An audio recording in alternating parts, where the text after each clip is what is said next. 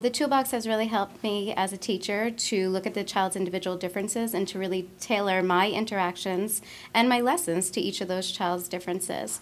So some of the children need a lot of vestibular input or proprioceptive input throughout the day, so we'll use a lot of movement. We'll do crawling. Right now we're doing Halloween, so we're crawling through a spider web. We're jumping on different webs to find out which one has more and which one has less, and we're really experiencing those and creating that emotional meaning through their differences.